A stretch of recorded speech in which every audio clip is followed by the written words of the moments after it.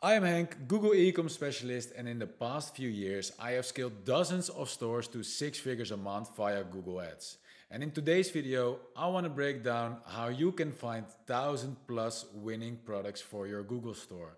Because like I said in the last video, the amount of products is really important, and no, it doesn't lie in all into the quantity, it's also quality of the products. So today I'm going to share with you a product research method which is data driven, which is anticipating on trends, and which makes sure that you find products that already have product market fit, so you can fill your stores with products that customers actually want. So without further ado, let's get started. The ultimate product research strategy for Google Ads to make sure you find 1,000+ products for your store that will generate you 6 figures a month or more. In today's video I will share you how this works and which 4 steps you need to take to follow this method.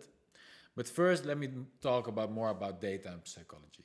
Because like I said before, Google Ads is all about data and psychology. Because the buyers on Google Ads are intentional. People are actively searching for something they are looking for.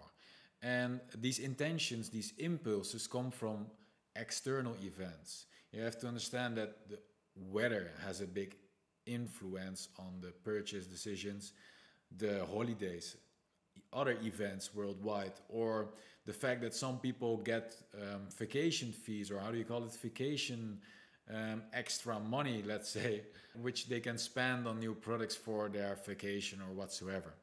So data and psychology is where it's all about. Luckily, Google shares all this data with you, so you can see what trends are there and what data there is on the past, so you can make data-driven decisions for the future.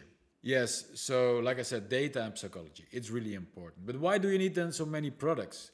That also has to do with data and psychology, because there is a lot of demand. A lot of people have a lot of different buyer intentions. These people all want different kind of products. It's not that all consumers want one product. No, that's not how it works, especially not on Google, because these people are there intentional.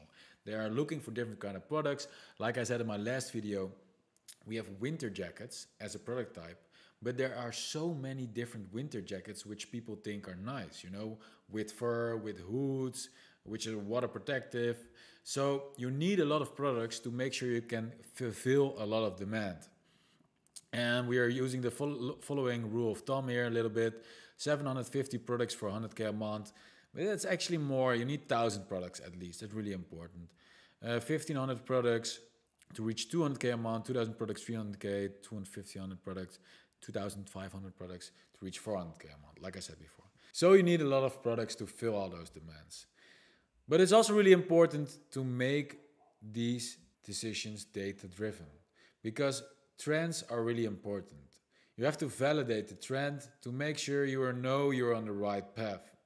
The search volume is inconsistent. It's not, like I said, it's not that people are searching for jeans the whole year long on the same search volume. No, there are trends, and if you want to capitalize on them, you need to make sure that you incorporate them in your product research strategy. So what is the 4-step method to fill a store with 1,000+ products? Well, this is the method. We are using ChatGPT as the inspiration for the foundation. We're using Google Trends to validate the trends that we found in ChatGPT. We're going to use Google Keyword Planner to find those specific type of products that are in a certain category to make a data-driven strategy. And at last, we need to do product research. Product research for products that have product market fit within those specific categories, within those specific product types. So ChatGPT, how are we going to use it with this product research method? Well, we are using a custom GPT from ChatGPT, and that's called Keyword Planner. I will share the link down below in the description. I'm really thankful for GoTrends.app. I'm not an affiliate or whatsoever. I don't know these guys or girls who are creating this. I'm just really thankful, because this is integrated with the data of Google Keyword Planner. But of course, it's not 100% correct. So we are using this Keyword Planner and Google Trends and Google Ads Keyword Planner to make sure we have a holistic data-driven strategy. So I will also share with you the following prompt, which will make sure you get insight into which product types within a certain niche are doing well. For example, which lighting products have an increased search volume in the months April, May, and June in the United Kingdom. Then the result of this keyword planner GPT will be put into Google Trends. So we find here those trends, but we have to validate them in Google Trends. So we're using trends.google.com. I will also share the link down below to see if we can validate this trend, if we can confirm this trend. For example, with garden lights. As we can see here, we are currently pretty low. And it's unfortunate that it is not a live board, but in Google Trends, this period is actually between March and June, because people are gonna sit more outside. People want to enjoy the weather, but they also want to enjoy some nice lights. And for example, when it's really hot in the evening, people want to sit outside, want to have some really nice cozy lights. You know how it works. So the trend is going to be there. People want to have garden lights during that period.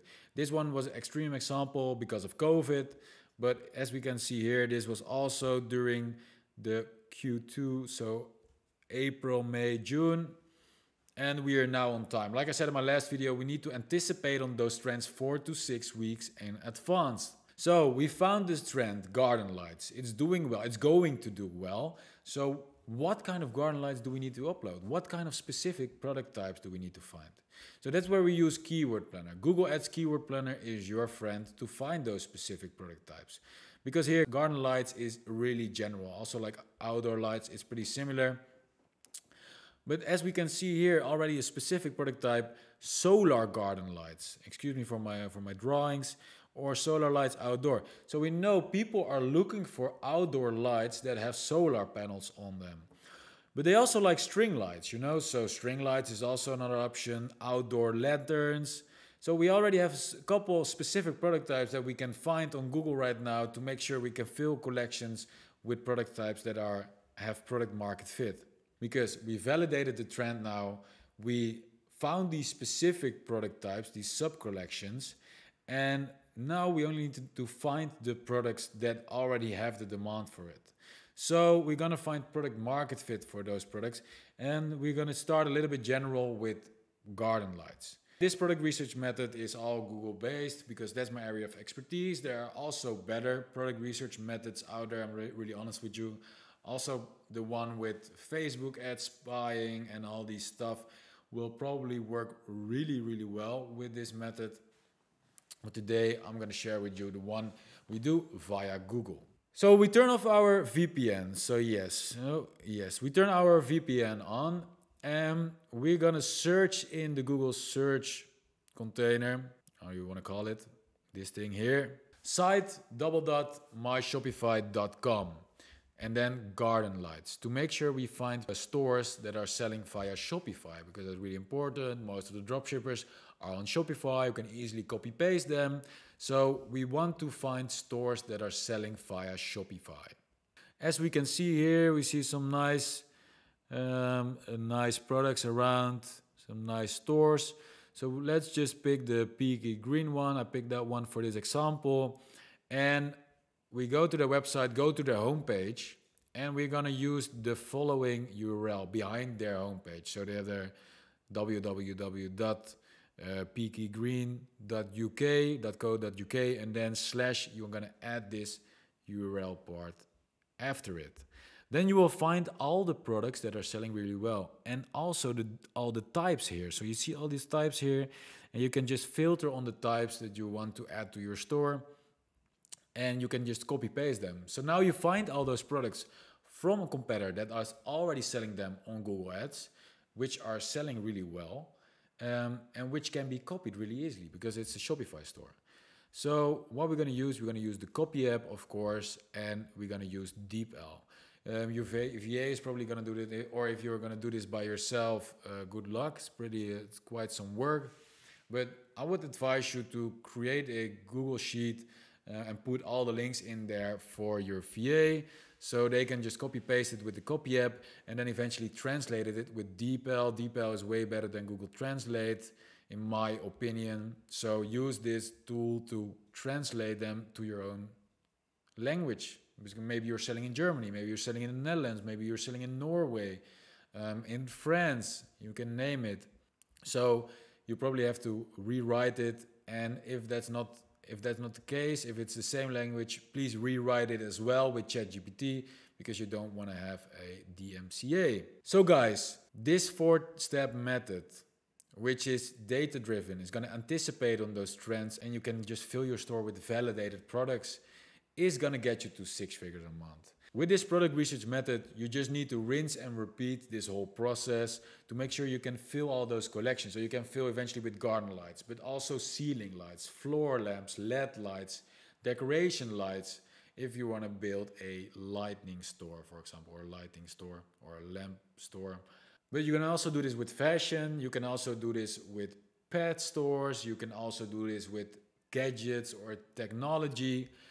It's just for every niche. This method is pretty straightforward and data driven, so I would really advise you to do this. And I want to thank you for watching this video. I hope you found some value in it. Please leave a like and subscribe if you want to know more about Google Ads dropshipping. And I want to wish you guys a lot of luck on your journey. By the way, don't forget to follow me on X. I'm sharing their value more frequently. I want to wish you guys a lot of luck, like I said, and a really nice day.